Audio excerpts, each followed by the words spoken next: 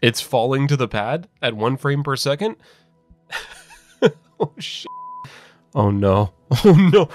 So for this challenge, what I wanted to do was to actually use every single part in KSP2. Now, there's a lot of parts in here, as I found out as I was trying to build this thing, and there's just going to be a time-lapse of me putting this whole thing together. What you just saw was me adding every single pod, and then a fairing, and now it looks like I'm looking to see what else I can add. So I put in a big cargo bay here to put in a couple things. Now, one of the big stipulations for this challenge that I worked out right away was that it would be too easy to just kind of clip everything into one another, so I wanted to actually kind of do it as if physics mattered and make everything actually take up space, as I figured it would make a big, well, oh, hold on, what just happened? There was a notepad. The notepad was because I found out pretty quickly that I wouldn't be able to track which things had been used and which things hadn't. I'm getting ahead of myself here, but anyhow, looking inside this cargo bay that I put together, there is a unmanned probes as well in there. Now it looks like I'm putting on the solar panels, every single solar panel type. I realized that doing things one at a time was the best way to kind of get through it all. So now I'm doing the generators and finding that I couldn't put the cone generator anywhere, though that's also going in the notepad is something I've got to remember. Dishes are going on now. Kind of a crazy challenge. Kind of wondered if I could get every single part onto a craft, if I could maybe get it to get off the ground. I guess we'll see here, but no spoilers. If you're new to the channel and you want to see more things like this and also reviews and all sorts of things, make sure you subscribe.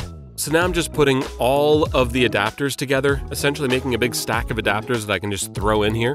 So I'll just cover that whole section up with a fairing.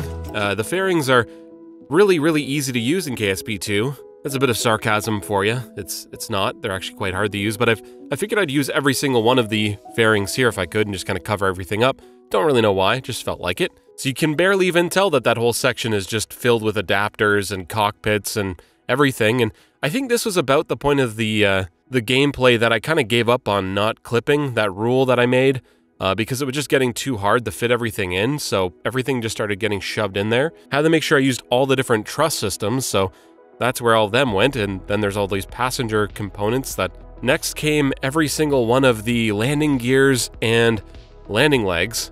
And again, I just couldn't be bothered, so I just shoved stuff inside that section with all the adapters. Let's throw some satellite dishes on the side for good measure. Ladders are going on now around the sides, all the way down the side. And one by one, these different categories are being added.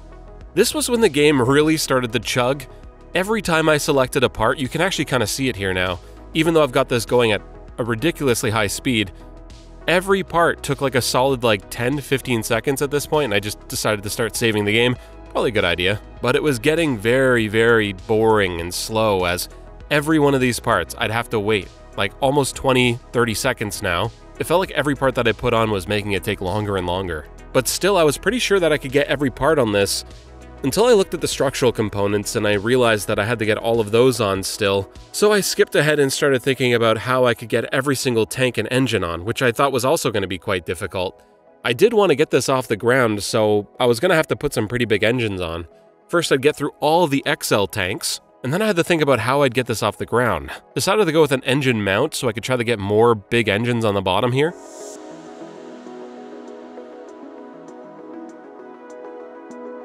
So it ended up something like this, which, you know, might work great, who knows? Now, you can really see how long it's pausing here now. Every single time I chose a part, it was taking forever. I think now sometimes I was waiting a minute in between every single part. So I just added more engines, added more of the tanks, started adding solid boosters, but at this point, it was just taking so long to add anything.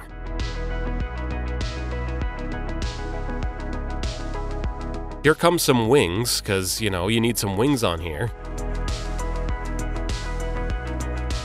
I waited about 30 seconds for the ship to load on the pad, and once it got there, it was just 1 frame per second. So I'm going to show you this footage sped up as well, so you can kind of get an idea of what happened. Here we go.